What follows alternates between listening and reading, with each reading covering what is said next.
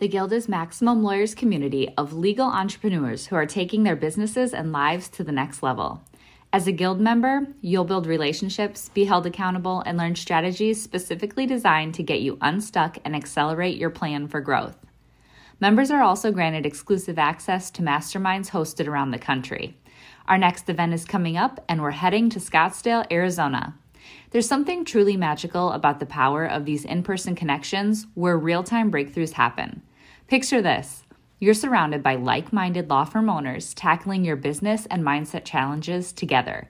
The energy is electric, the insights are transformative, and the results are game-changing. Investing in yourself is the best decision you'll ever make. The knowledge, strategies, and breakthroughs you'll gain are priceless assets that will supercharge your practice and propel you forward.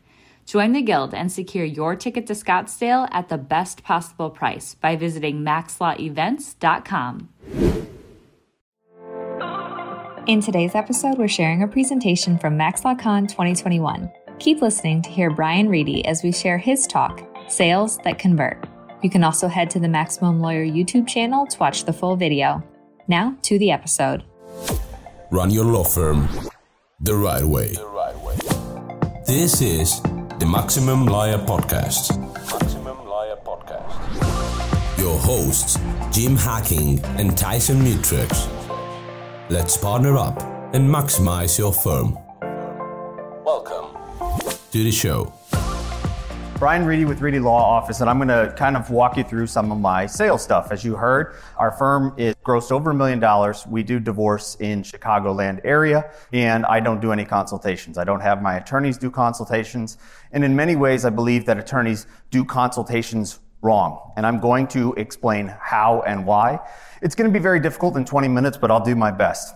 A couple things. Fundamentally, you have to understand and believe that what you're offering a client is going to make their life better. If you don't, stop now, find something else to do. You see, when most people think about sales, they get queasy. They think this guy, right? The guy that's pushy, that's going to be selfish, that they're thinking about themselves, they're dishonest, they're doing something to somebody. The reality is sales is not something you do to somebody, it's something you do for somebody. But in order to do that, you have to understand that sales are an emotional decision justified by logic, okay? And I'm going to say that again because attorneys don't want to believe that. It's an emotional decision later justified by logic. You ever hear somebody talk about a car? They talk about, oh, I got a great deal, right? That's the logic they're trying to justify, or it's a really safe vehicle. No, you probably like the smell of the car, maybe you like the look, whatever it was. There was some emotional connection that you had, and then you later justified it with logic. If you understand that, you're going to be able to convert much better when it comes to sales. You see, the reason why lawyers are typically not good at sales is because we think with our brain. We think with you ever see The Matrix? You got the two pills. I don't know, one of them you see the world differently. We took the one pill and now our view is fucked up of the world. Okay, everything is a problem. Everything's litigation. We see things differently. We start hearing facts and we start analyzing it as a fact pattern in law school. But you know what? That's not how people think. They're not coming to you as a fact pattern. They're coming to you with a real life problem. And when you start thinking like this is a fact pattern of, okay, I know this is A, B, and C. We're going to have to do this. We're going to have to do that. You're not listening anymore. You're trying to solve a problem. And again, during the sales consultation, you should not be talking about any legal advice. I will go so far as to say that if you provide legal advice during the consultation, you may be committing malpractice, okay? Meaning you're getting one version of events for maybe 30 minutes to an hour, especially if you do any litigation. You know there's another side of the story. So if you give them any advice of what to expect or what those outcomes may be, you are probably doing more harm to you, your firm, and that client at that meeting. The sales meeting is about making a decision. That's it. It's not about what legal strategy we're going to do. It's about making a decision to change your life. Sales is something you do for somebody. You have to remember that this is not about you. It's always about the client. And if you can stop thinking how you would feel, you're going to be able to do things better for a client. And the way to do that is to ask more questions. The questions that we ask should not be very complex. It should be stuff like, tell me more about that. Why does that matter to you? In fact, in our sales script, we have about 6 questions total. And those are the types of questions they are. And I'll share some more with you here in a moment. But you have to understand, why do the clients come to you in the first place? There's been some wonderful speakers at this event, and they've talked about marketing. And that's wonderful. That's a foundational moment of where are they now, and then where do they want to be? Their problems usually fall into one of 3 categories. And there can be permutations off of that. But time, money, and their reputation. In pretty much any area of law, meaning time is at issue. Maybe they're going to go to prison if they don't make an action. Maybe they're about to die. Maybe they need a divorce quickly. Maybe something is going to be taken away from them. Maybe their children, their family, they're going to lose time with loved ones. What about their money? What kind of money is at stake? Maybe if you represent someone in a DUI, their CDL's online. That provides their livelihood for their family. Maybe they're going to be paying maintenance or alimony, or a lot more money to the government that they don't want to pay. The most underlooked one, I think, is reputation. And the reason I think reputation is underlooked is because as we get older, we try to pretend like things don't matter to us, like things don't hurt our feelings. But you know what? I've come to realize I do care. I care what my peers think of me. I care what my staff thinks of me. I care what my family thinks of me. Well, how are you going to feel as a father if you don't take action? How are you going to feel as fill in the blank if you don't take action about the problem that brought you in here today? So as we weave through the questions, it's really important to probe, and you're going to find out which one of these things really impacts the client the most. By doing this, you're also going to be able to provide better service, which is going to lead to higher client satisfaction, higher employee satisfaction, and overall more money in your pocket. Now, I said money in your pocket, but I want to focus on profit. Profit is really important here because I'm not talking about money in this situation. Normally we think of your revenue minus expenses equals profit. In this circumstance, I'm talking about both sides of the transaction should make a profit. And what that means is you are exchanging something you value less for something you value more. Something you value less for something you value more. In the client situation, they're saying, I would rather give you my money than expend the time that it would take for me to learn this. And you're saying, I will take your money and give you my time or my service, my widget, right? So it's really important that you understand this, because one of the most common objections in sales is cost too much, right? Well, what does that really mean? They're saying, I don't value what you're selling more than the money in my pocket. So you have to work on discovering that true reason why they came in. Okay, so yeah, truth be told, I looked at these slides for the first time last night. So for those high quick starts in the room, yes, procrastination. So these are, again, some of the objections we talk about.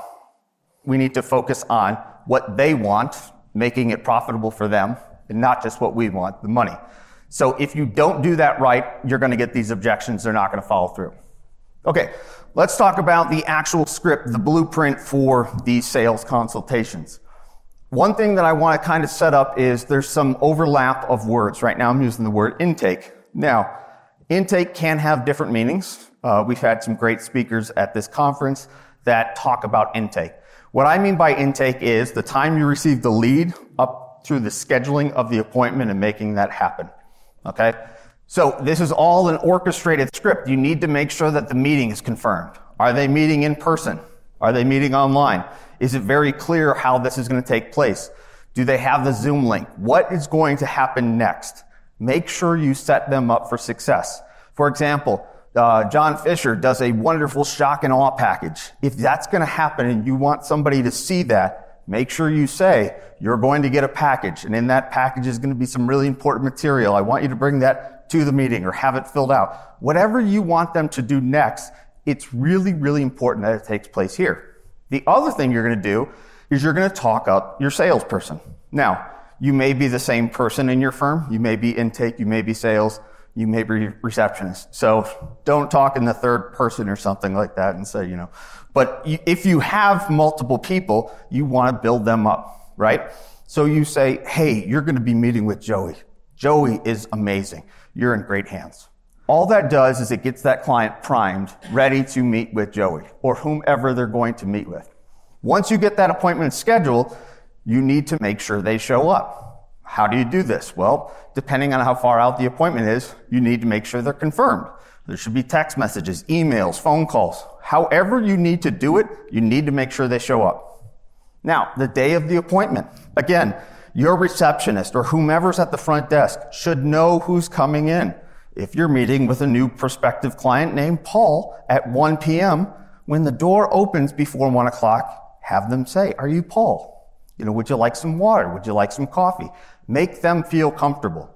Understand they've got a problem in their life that's caused them to take action. Have you ever felt overwhelmed with everything there is to do within your legal practice? How do you keep up with your legal work while making time for growing your practice and attracting clients? Do important things like deadlines and even your family fall through the cracks? This is why you should join us at the #1 conference for legal entrepreneurs, Max LawCon. We're going to be focused on helping practices scale and bringing calm to the order. This conference is curated in order to accelerate your implementation. Based on where you are in your legal practice, we're going to help you identify exactly what is most important right now. When you leave Max LawCon, you go home with complete clarity, focus, and a plan to make 2022 your best year ever. And not only your best year in terms of revenue, but your best year in terms of time.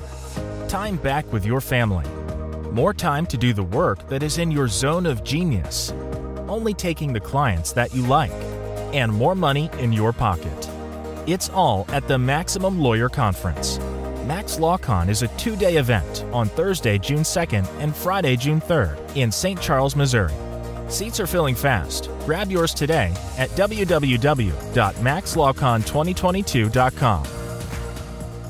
I think my friend Billy Tarasio yesterday tried a retail location, said it didn't really work out. So that means most of us here don't have a location where people just are walking by, right? And they say, "Oh, I just was walking by your office and I was thinking about what is a divorce. I'm just browsing for a divorce." Like, that doesn't happen, right? So make sure that we're greeting them warmly, friendly. Make sure that it's a well-orchestrated script. Then what we're going to do is we're going to actually go through with our meeting. Now, we have some key objectives during our meeting. This is our overall blueprint. First things we want to do. You can do them really in any order. But you want to assure them that there's some confidentiality. Even though they're not meeting with an attorney, it's just like your paralegal. Your paralegal is covered by attorney-client privilege as well. So you would say something like, "Hey, we're going to be talking about some difficult things today, so I want to assure you that everything is covered by attorney-client privilege. Is that okay?" They're going to say yes. Of course they're going to say yes. What this does is it starts to develop the rapport of, I ask questions, you give some answers, right? Start them off with some softball, easy questions. Now, the next thing you want to do is you want to set a time frame. This is really important for people that do their own consultations, but you want to set out how much time do we have for this, for 3 reasons, okay? We're going to say, hey, we got 3 reasons why we're doing this. One is we want to make sure that they have enough time to make decisions. Because during this process, we're going to take them to an emotional place. We're going to be talking about their problems. The last thing you want to do is get them in that spot and then say, do you want to make a decision? And they say, I got to pick up my kids from school. So you got to get that out of the way. Has anyone been in a consultation they want to get out of, where they've got someone crazy and they're like, oh my God, this is going terrible? Well, that's the other reason why this time's going to work, right? Because you're now going to say, geez, Marco, I see we're almost out of time. I thank you so much for coming in today, but I do have to wrap this up. As I mentioned, I only had 45 minutes. But let me give you some resources that might help you, and you can kind of start walking your person out the door. The last thing it does is it helps build credibility. So if you tell them you got 45 minutes and you're at minute 40, you can say, hey, Marco, we're going through some really important stuff right now. I know I only said 45 minutes, but I can make 15 more minutes. Does that work for you? What that does is you just told him you give a shit about his time, that you respect him, and the firm respects you. So that's really, really important. Then you're going to propose an agenda. I say propose an agenda because you want to make it clear that they have the right to say no. Now, if your client wants to fight your agenda, how do you think they're going to be as a client? Okay? Maybe there's some exceptions to it, but what you want to do is you want to give them a cadence of what's going to happen. So first thing what we're going to do is we're going to collect some background information. We're going to talk about some of your finances, some of the people involved in your case, and then we're going to talk about what brought you in today. And after we talk about that, if we're able to help you, we will propose some solutions. Now, we're not able to help everyone, but if we are, we'll do that at the end. Does that work for you? Most of the time, they're going to say yes. Now, what we've done now is we've opened the door. These are some script examples. I can send these to people if they want them. But now when we get into the actual script, we have opened the door to make this a systematic, therapeutic kind of transaction where we can ask them all the questions we want. We can ask them about their bank accounts. We can ask them about their credit card accounts, their retirement accounts, whatever we need to ask them about, okay? Because we've already said this is confidential and we need to get this information in order to go forward. So when you do get to objections about money, you may now know about any retirement accounts they have. You may know about their credit cards and the credit card limits. And it doesn't feel awkward now that you're now trying to ask it at the end, if you've already got that information. The other thing we're going to be asking about is who else is involved in this, right? Who else is impacted by this? Maybe it's family, friends, relatives, neighbors. If we have other people that are impacted by this situation, then maybe we have people to talk to about getting money or co-signing or things along those lines. Again, you don't want to wait till the end to ask for this information because it then makes it difficult to close that gap. Once you've now gotten through this part, then you just get to focus on the questions. Okay, tell me what brought you in. And really, this is where it feels like there's got to be more to it, but there's really not. It's, why is that important to you? Can you tell me more about that? Can you clarify what you mean by, how are you going to feel if you don't take action? What happens to you if you don't take action? You're just asking them to basically tell you their story and explain why they need your help. You'll be surprised at how many times people will realize by telling their own story over and over that they need to make a decision. You're also going to be very important to ask is make sure you ask, what have you tried already to fix your problem? If they haven't tried anything, it seems really odd that they came to an attorney first. Or maybe you were just the first attorney and they need an attorney like that. It's really important that you understand their reason. As we talked about before, time, money, and reputation. One of the other things we talked about before is that we start thinking with our brain, and that's a big mistake. And I want to give you an example that I hope hammers this home. So in Illinois, like some states, there's an income shares approach to child support, meaning that we take both parties' incomes into consideration. If you have more than 40% of the overnights, you pay less in child support than you would otherwise, okay? Now, you may have a scenario where a parent comes into your office and says, I'm getting a divorce, my wife filed for divorce. Okay, so tell me what's important to you. Well, I want to have my kids 50% of the time. And if you stop right there and say, oh, this must be a good dad, he really cares about his kids. He wants to see his kids all the time.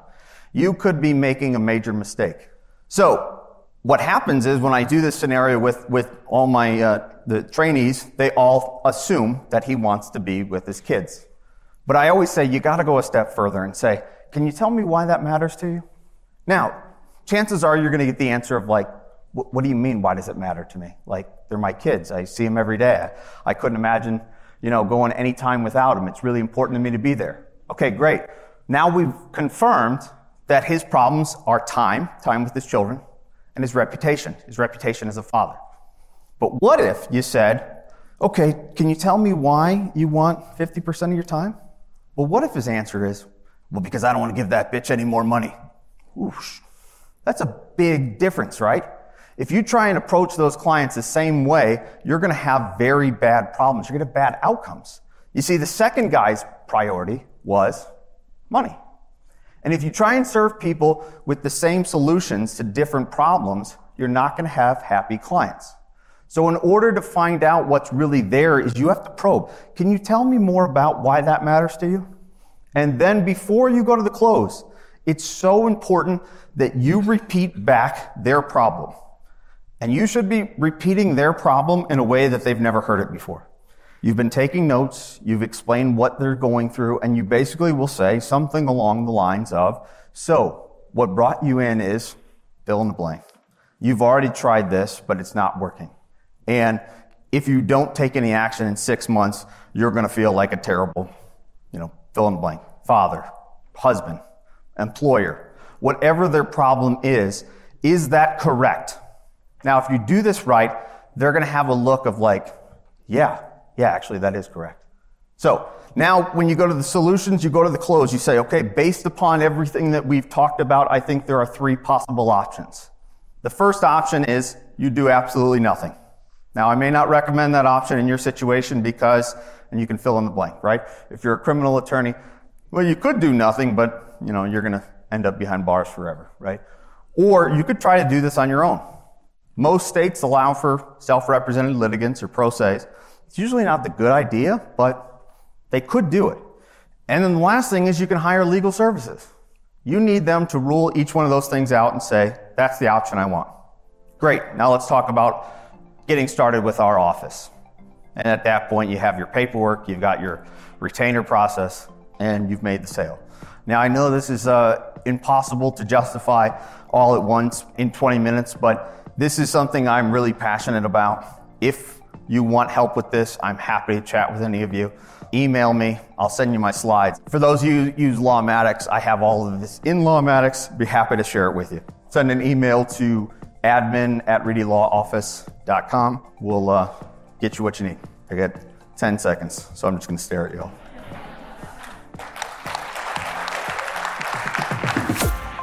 Thanks for listening to the Maximum Lawyer Podcast.